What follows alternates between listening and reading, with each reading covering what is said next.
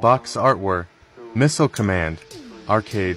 Atari 2600. Hi, this is Jeremy from Video Gamers Oasis. Page TikTok, 127. welcome. Send some likes, send some love if you like what you see so far. If you like video game trivia, keep watching. If you don't, just scroll ahead. It's not for you. We've been reading page 128 on Missile Command. Now, I went back to page 127 because there's some artwork here before the actual game page information. I wanted to just look a little bit more deeper into this really beautiful artwork that they did. They did a really good job for the Missile Command Atari 2600 game, as well as the arcade game. I believe it was the same kind of artwork. And there's a description here. First, we'll read the description on page 128. It reads, previous page, detail of cover art for Missile Command, arcade, comma, 2600, brackets.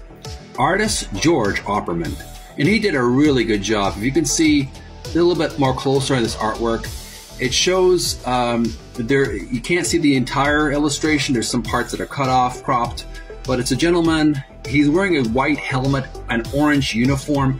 I just can't help but think he reminds me either of the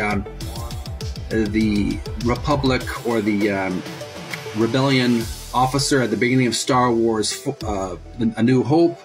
That 1970s science fiction helmet, also Battlestar Galactica, but he kind of looks like a Missile Command helmet that was in the Death Star as well. But this one's white. He's wearing an orange uniform, has a armband with a rocket on it with a blue, red, yellow stripes in the triangle. He's wearing a star on his collar. He's got some kind of high-tech wrist watches on both wrists. I don't know if they have some kind of key card on it. There's a woman behind him. You can't really see it, but she's a reddish brown haired lady, young lady. She's obviously a supervisor. He's looking over her shoulder saying, what are you doing down there? Are you getting it done or what? And there's a computer scanner screen, a green one with white triangles, obviously symbolizing missiles. And there's some buildings. It's all like an outline on the scanner screen. There's an orange, some kind of bleep, some kind of radio scope or some kind of sound scope. There's some technical devices. He's pushing the red button as well as there's other white buttons, but the red button is the missile launching.